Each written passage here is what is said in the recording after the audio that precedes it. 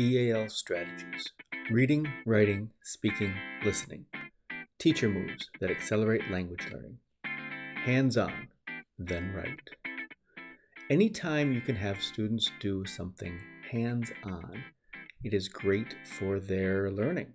It's great for their language. If you can have them touch the object, bring in the object and have them touch it, have them move it around. Can they experience the event? Can you take them on a field trip? Have them go and experience something. Can they do an experiment in class? Can they recreate the situation somehow? Can you do a simulation? If you can, that will be great for their learning and for their language.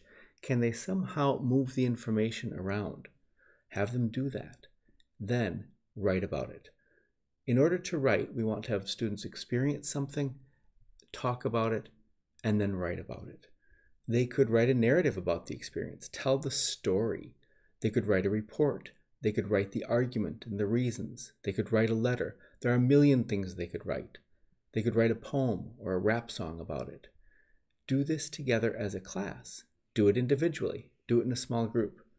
Having students do a hands-on activity and then write about it is great for building their vocabulary and their language and their content.